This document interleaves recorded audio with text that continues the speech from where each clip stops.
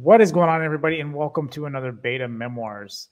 And the numbers are in. You have Apple reporting earnings of 1.24. Consensus was 124. And also, they've missed on sales, which is the first time in quite a few years. Actually, I believe back in 2018 was the first time since the last time they missed sales. And the CEO also came out and said there was a lot, essentially all their products are affected by supply constraints. With that being said, you also have Amazon reporting of a 6.12. Consensus was 9.10. So the numbers, yes, supply constraints are bad. It's obvious, it's blatant. People know that was going to happen. It's still not going to stop the selling. Being said, Amazon is still making $1 billion, over $1 billion this quarter, which is absolutely absurd. So being said, we have to see market digestion of what's going on. Tesla, it bounced back and forth. Not to say that these companies are going against Tesla. Tesla did do very well. Google had the same issue as well, right? So being said, I think what we're going to see is digestion overnight. I don't really see these gapping down any more than they already have. They've already made a huge move to the downside. With that being said, I think they're going to run tomorrow.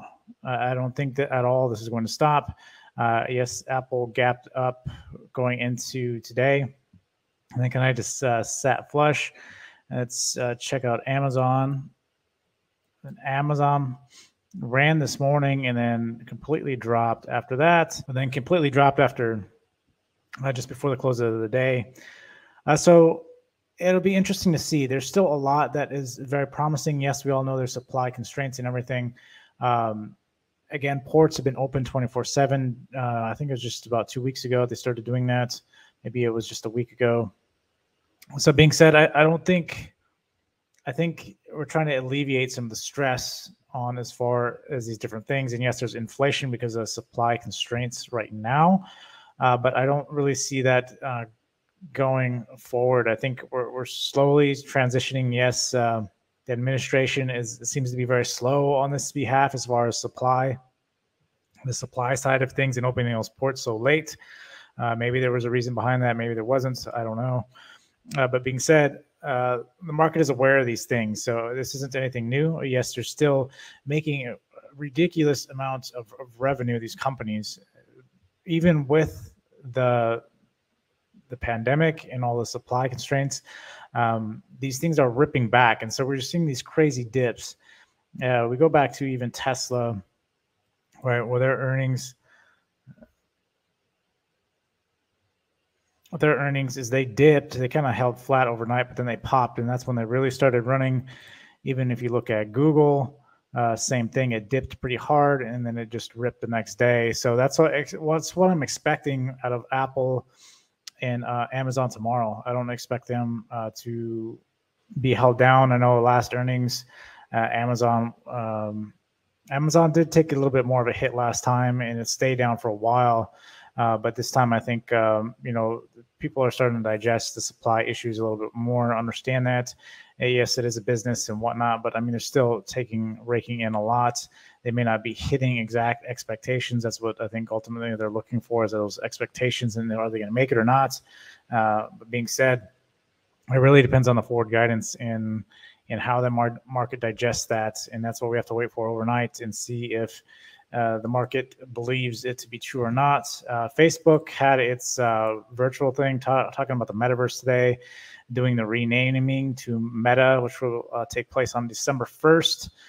So that being said, it had a nice little pop leading into that, but then everything kind of pulled back towards that last power hour, again, because of anticipation. For the most part, Apple held its own essentially all the way until 4:30 when numbers were released.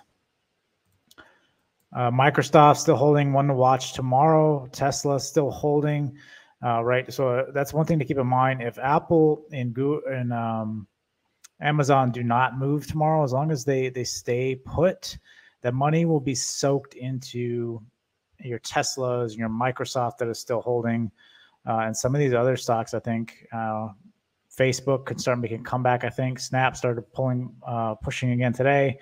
I really think it's only going to be temporary. I think tomorrow, again, you're going to see Amazon, you're going to see Apple bounce back quickly tomorrow, especially these mad selling. When you get these massive move down like this, normally it will bounce back fast and then hit a top. And if it decides to sell, I mean, we're still flickering. So definitely I have to see where Apple is in the morning, as again with Amazon.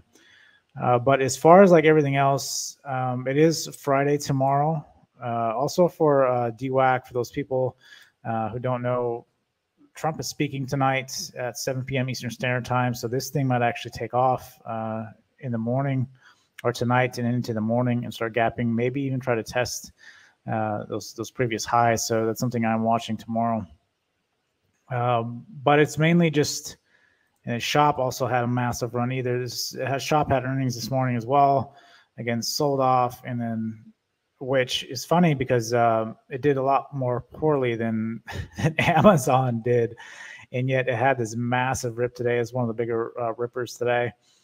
So it's something to keep in mind. Yes, it's down, but I think these will make quick recoveries and start pushing up quickly. So that's just something to keep in mind. And next week we do have, one thing to keep in mind is next week we do have Powell next week.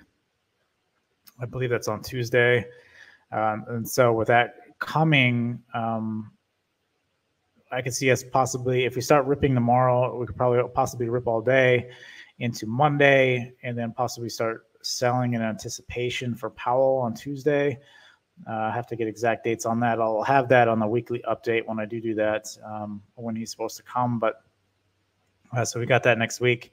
Yes, and talk about tapering. We all know what's coming. Canada actually just announced yesterday that they are stopping the bond purchases. They're not raising rates, but they're stopping the bond purchases yesterday out of the blue. So being said, we should expect that, considering that we're neighbors, and normally those kind of actions that are taking are very similar. So when it comes to that kind of stuff, as far as tapering and bond buying, so I expect that to be announced next week, if not over the weekend. It might be something over the weekend. I don't think it's any kind of move that would be essentially call to be brought out over the weekend, but ultimately I think next week that was something that's going to be announced.